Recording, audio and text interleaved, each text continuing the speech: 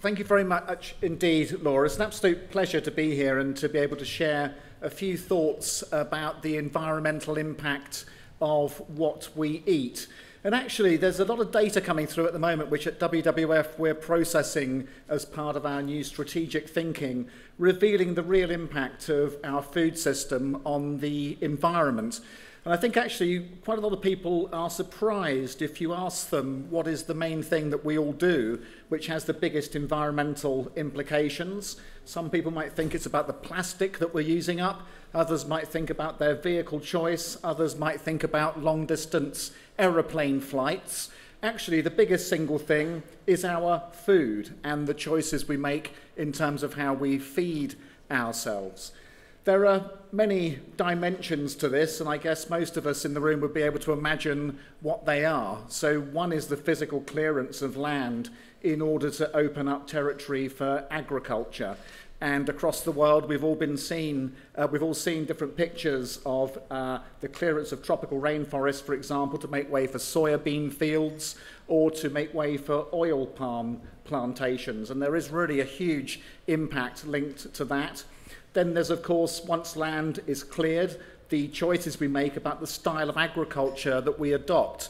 In many parts of the world, this place included here in the UK, we use a lot of agrochemicals in order to protect crops from so-called pests. Pests very often, of course, are wildlife, or indeed the food chains upon which the wildlife depends. And so there's a whole set of impacts that follow there. And then the productivity of agriculture that we've seen over recent decades, it's been achieved in large part by large quantities of industrial fertilizers. These escape from the fields and get into watercourses, causing immense damage, and then also into coastal waters, in extreme cases causing so-called dead zones. All of these impacts are linked to our food supply and come with some really big ticket global dimensions. One is 1/4 of greenhouse gas emissions coming from all of that. And from the point of view of the natural world, more than 60% of wildlife declines presently attributable to our food system, the others coming from the effects of pollution, infrastructure, and increasingly from global warming. And the extent to which this is a system which in the end will create feedbacks that are going to affect the food system is seen in a whole range of parallel environmental impacts, including soil damage, the depletion of fresh water, and the loss of pollinating insects. So the idea that this somehow is a trade-off between the environment on the one hand and being able to produce enough food on the other is really a falsehood. It's a misconception. In the end, the way our food system is developing is actually undermining its own long-term security. The impacts of the way in which we're harnessing the global system to feed people are seen in quite a few different statistics. I'll just share one with you, however, which underlines the extent to which now our impacts are way beyond anything that might be regarded as sustainable. And that is the extent to which now air-breathing biomass on Earth is now dominated by humans and their domesticated animals.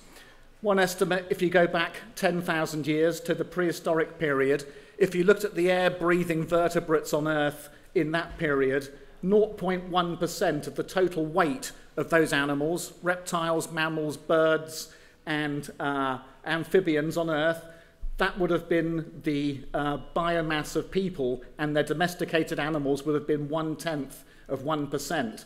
If you fast forward to the modern era and look at the biomass which is now people and their domesticated animals, the estimate is that it is in the order of 96%. That sounds like an incredible statistic, doesn't it? 96% of vertebrate air-breathing biomass is now people and their animals. But if you think about it for a second, it doesn't sound so extreme. Even if you go for a walk in the countryside, you will see the odd songbird, you might glimpse the odd rabbit, but mostly what you will see is cattle, pigs, chickens, and sheep and dogs, and of course some people walking with the dogs. So the impact of what we have done in seizing the productive capacity of the earth in order to feed people is utterly profound. And actually the impact that's coming from the husbandry of livestock, of course, is putting superchargers and multiplying the effect of how we feed ourselves, because as we've gone along, not only have we produced more and more food to feed people, we've produced more and more food with a higher environmental impact. This has been linked to economic development, and of course then people having more disposable income, going towards foods that previously were luxury kinds of foods, and meat and dairy, of course, is very much in that category of higher impact. And if you look at the multiplier impact that comes from eating meat-rich diets compared with plant-based diets, it's absolutely huge in terms of the land required, the water required, and the greenhouse gas emissions linked with that. And indeed, one statistic which kind of sums up the situation is how about 40% of the crops that we're producing in the world at the moment are being fed to animals. And some of those crops, of course, are being produced with a very high environmental impact. Our director, Tanya, has just come back from a visit to Brazil, where she's been working with WWF colleagues there, looking at what we might do to help reduce the impact of deforestation in the so-called Cerrado woodlands of the center of Brazil. This is an incredibly biodiverse ecosystem where animals like giant anteaters, anacondas, and jaguars live. It is also one of the most active deforestation fronts in the world today, and that deforestation front is being driven by an expansion of soybeans. Most of those soybeans are being fed to animals in cages across the world, especially in those countries where there is a very high rising demand for meat and dairy-based foods.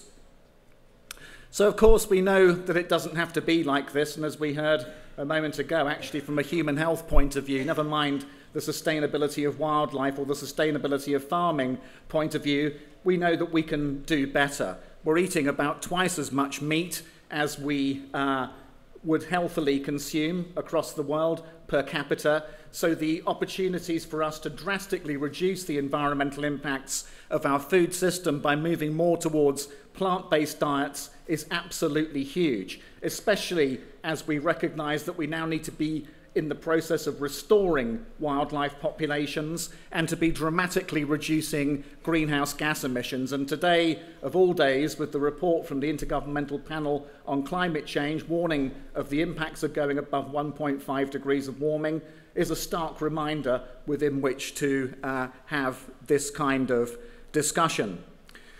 And so, as we look at the nexus of issues embedded in here, climate change, wildlife, the question of greenhouse gas emissions, what kind of drivers do we need to look at in terms of how we start to steer the ship in a different direction? I pick out just three that I see as being there the whole time in terms of why we go towards the kinds of food policies that we do. So one is about the idea of needing to keep up with demand. So cheap meat is really a response to this idea that demand is endlessly rising, there's more and more people to feed, and so we just have to keep producing more, bringing these kinds of excessive environmental impacts in their wake. Then there's this idea that we need to be keeping food as cheap as possible. It's linked to the same kind of policy choices, but the idea that politicians are in the business of agricultural policies that push prices down is very much what's on their mind as they choose different ways in which to advance the agricultural systems that they can influence. And then, of course, on top of that is this idea of consumer choice. And so if we just unpack some of these a little bit in terms of the idea that we need to keep pace with rising demand, well, yes, there are more people, but we're going to be able to do that much more sustainably in a much more secure way if we reduce the quantity of meat that's in the mix. So there is actually a need to be adopting policies that take us in that direction for those reasons of rising demand. Then there's the idea of food being cheap and needing to keep prices down. Well, food only looks cheap so long as you exclude all of the impacts that come with the way we're producing it right now. A massive impact on the economics of healthcare in this country, with our National Health Service having to deal with some of the issues linked to poor diet, in part linked to unhealthy quantities of meat and dairy consumption. If you start putting that in, and the impacts of soil damage, then you start to see actually that the food we're eating is not particularly cheap at all. And then look at the issue of consumer choice. Well, yes, there is an issue there about people having some freedom about what they choose to feed themselves with. But if you look around even at public sector organisations and the extent to which vegan and vegetarian menus still sometimes struggle to get a prominent place on the lunch and dinner choices, then you see actually there is a great deal more that we can do to be going in this direction. And actually we should be doing that for reasons of public health, never mind the environmental story. So lots of the reasons why we do things as we do them now, they're not really logical, but the good news is that of course they can change. We can adapt and come forward with a different kind of agriculture, an agroecological approach. It could be described as restoring soils and in the process improving food security whilst helping to deal with questions like climate change. Healthy soils hold carbon in the ground, taking it out of the atmosphere. An opportunity for joined up approaches there in terms of how we approach the sustainability challenge. We can be looking at ways in which we develop agriculture based much more on ecology rather than as now where we throw a lot of chemistry and chemicals at the problem. And if we focused on health and quality rather than quantity, perhaps then we'd get better outcomes for people, not only for the environment.